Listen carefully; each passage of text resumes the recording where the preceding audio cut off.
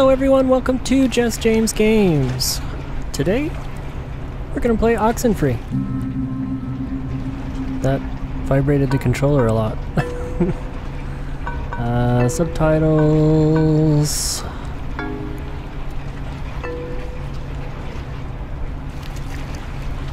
It used to be a military base. Well, it used to be a ranching thing, then it was turned into an army thing, then it became a bird thing and a museum or whatever. Henry Fonda stationed here, I think, for a bit. Unless he was Navy. Who's Henry Fonda? Around Christmas time, this little breakfast place used to sell these amazing polar bear sugar cookies. Man, those were good. And then one year they changed the formula or whatever and ruined it.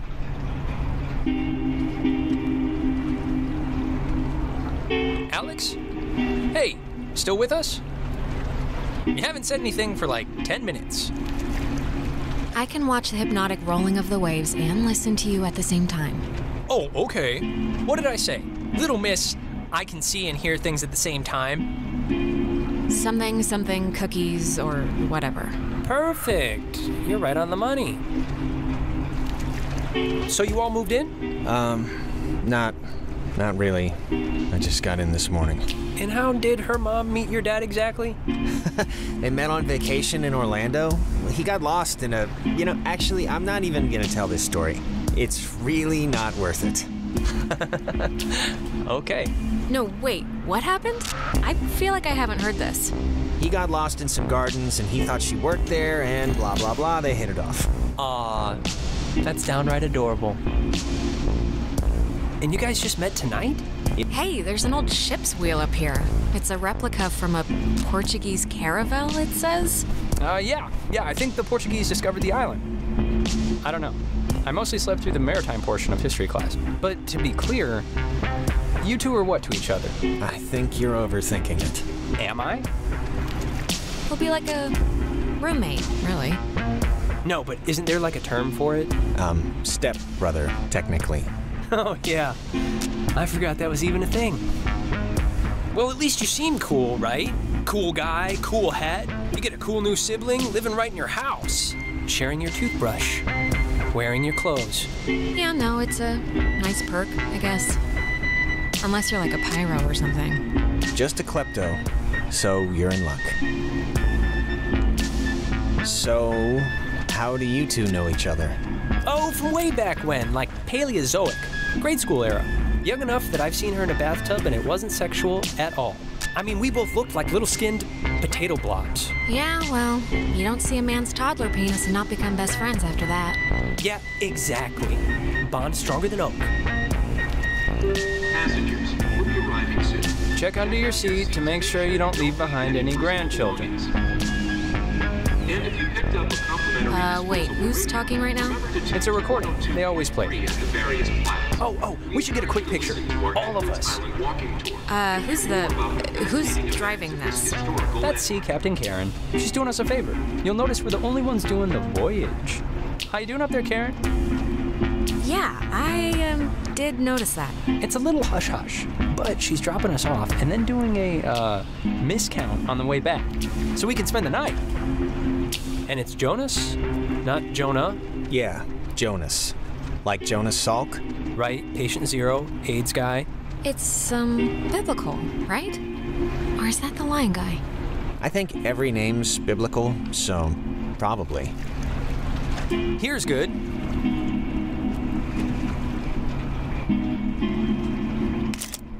There, great. I'll magic erase all the warts out and stuff, so don't worry. Hey, Alex, you brought the radio, right? The little portable one? What radio? That little, it almost looks like a toy, oh, you're joking. Just bring it out, will you? There's the little guy. Our high school has a radio station, and Carly, she's a friend of ours. She's filling in because Reggie got mono from some track runner or something. It doesn't matter. What matters is that she's gonna say something like, basically, right now, about our thing. So, tune it to 88.3 so I can tell her we heard it. Suggest. It's Which I played because that song's been stuck in my head since I woke up this morning.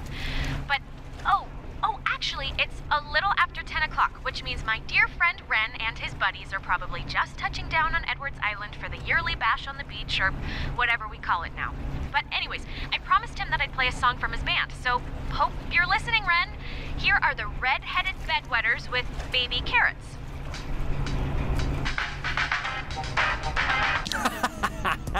That's awesome. I hope Christina, with her talent show judge face, was listening.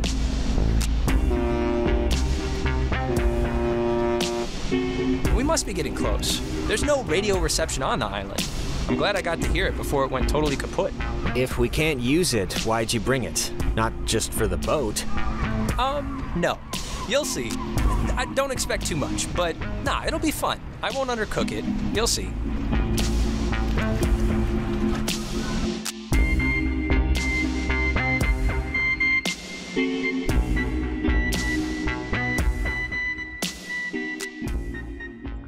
Okay, so that's Oxenfree.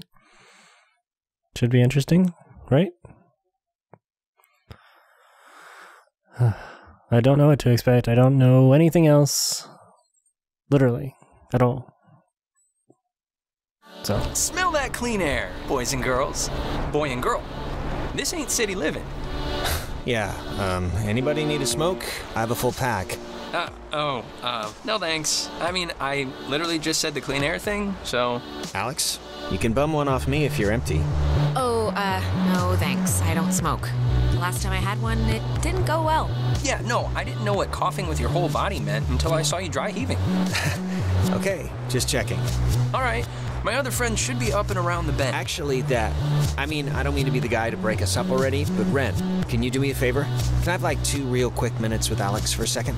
And you can run up and meet your friends? Really? Wait, is something wrong? What is it? Nothing's wrong. It'll just take 2 minutes, super fast. All right, bud. Look, I don't want to go up by myself. I mean, can't we just stick together? You're gonna have all night to say, like, whatever. But since you want to meet up with your friends anyway... We're all gonna meet up with them. No, it's fine, Ren. Go on up ahead and we'll catch up with you. Okay, I guess. Though this is a really strange way to start off, splitting up. It'll be fast. Thanks, man. I'll just be up the hill, in case. Whatever. Ren seems nice. He's funny, you know? Reminds me of a guy I know back home. Yeah, I mean, he's harmless. But, yeah, he's nice. Listen, I just wanted to grab you ahead of time and say you've been cool about everything. And I guess it's just for me, I've never moved anywhere. And like getting a new family at the same time kind of feels like I'm skipping the training wheels. And not that it's been bad or anything. You and your mom have been great. We'll make do. Lemons, lemonade, however that goes. An optimist. Oh, Christ. Oh, stop it. Oh, and thanks for setting up the attic for me. It's cool how it's like a little bedroom. I was in the basement at my old house, so this is an improvement. Yeah, no problem. Anytime.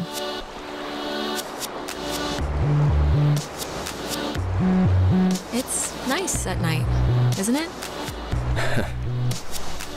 Yeah. We can catch back up with Ren now. I didn't mean to take so long. When the flag is flying, we are funning. I think it's supposed to say running. Oh.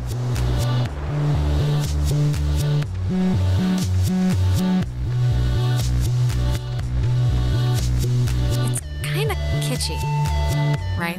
It's kinda kitschy. Yeah, it's like a quiche. What? I think they block this off at night since nobody needs to use it. Or maybe they just had a parade? Sure, either one. If nobody lives here and the stores are all closed, whose car is this? Oh, there's always that one lonely car in every parking lot.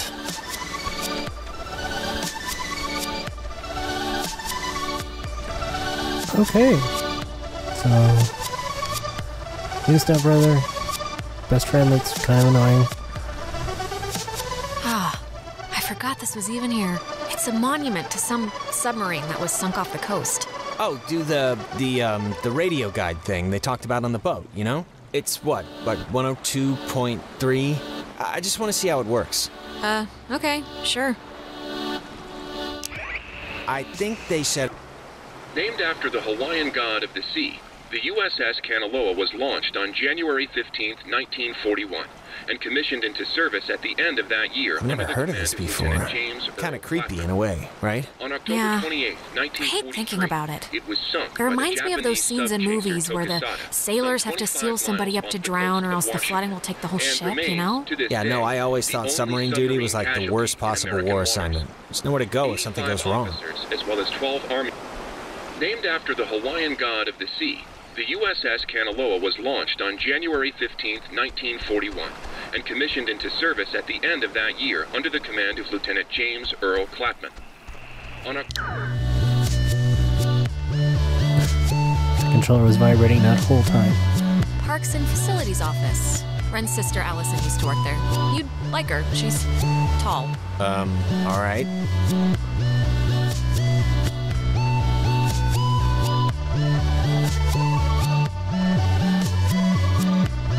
Can't interact with characters unless they want to interact. Man, they close up early. I guess no point in staying open if nobody's here. That's true. Hello, kids. Look, the other guys and gals must be further up, so be quick now. Okay, speed read definition of Edwards Island. This is a tourist trap with shops and a beach. Nobody lives here except for some geriatric named Mrs. Adler. But, as God is my witness, we'll never mention her or any other old person's name again. We are here to drink and be stupid, a tradition apparently started by bored recruits in the 1950s who would sneak dates over from the coastal towns. They literally called it trawling. Wait, how'd they pull that? Isn't, like, security an important thing in military bases? Yes, but apparently the desire to have cheap sex with floozies will overcome all borders. It's the American way. So, to summarize, we are not allowed here after dark, the town is shut down, and we, the Kamina High junior class, have come to commit improper acts. And the other thing is the Weirdo Caves. Weirdo caves? The whole reason Alex brought her radio is because when you go to the... It's like the front. The mouth? The mouth of this particular cave, you can sometimes pick up frequencies to stations that don't exist. You'll hear voices or just sounds. No, there must be some kind of logical explanation. Like the rocks are somehow able to conduct lower frequencies or pick up broadcasts from further away or something. Or it's aliens. So, back up a second. Who's Mrs. Adler? Her family, I think, like, owns some of the island or something. She's been shacked in the same spot for like 70 years. She's kind of what you call the local legend. She has a house on... That woman won the life lottery. 70 years of sleeping with the window open and smelling the ocean. You'd be okay with never leaving. Never leaving. Just there. All the time. Well, I don't know. Maybe I'd get bored with the same scenery, the same parrots screaming at me. Well, of course you'd get bored. You're bored here. Jonas, did you know that a little birdie told me that our Alex here is thinking of going out of state to college? Oh, really? Yeah, so don't get too used to her. And did this little birdie tell everyone he did Susie Lyons even though it was only over the pants stuff? Just because Mark spends his study hall at the advisory board doesn't mean he's allowed to look through our submissions. Look, Alex, if you are thinking of leaving, I just hope you're doing it for the right reasons. That's all. That's my whole spiel. What the hell does that mean? Nothing at all. Do what you want. Forget I said anything. Thanks so much for bringing me out, you guys. I can tell I'm gonna have a really good time. Ugh, I'm sorry. We'll stop. Yeah, this'll be fun. Don't worry. Even if Alex is a listless drifter ruining her own life. The beaten path officially ends here. The beach is past the fence. I think Jerry told me that there's a way that you used to get over there, but I'm blanking on what it was. But it's not, it can't be too difficult. Perfect. Oh, okay. That's what they wanted. For guided tour, tune into station 102.3, Edward Island. Interesting. Well, just wait a minute and let me think.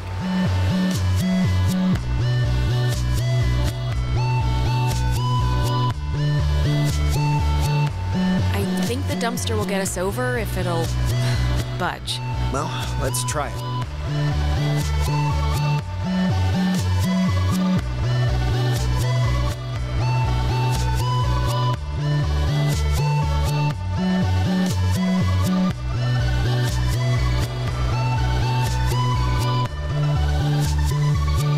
Is that it? Okay, so the bumper and the trigger both do what they did the same. Okay.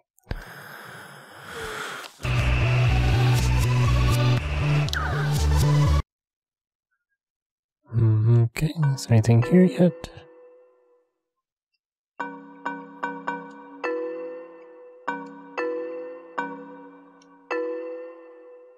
Interesting.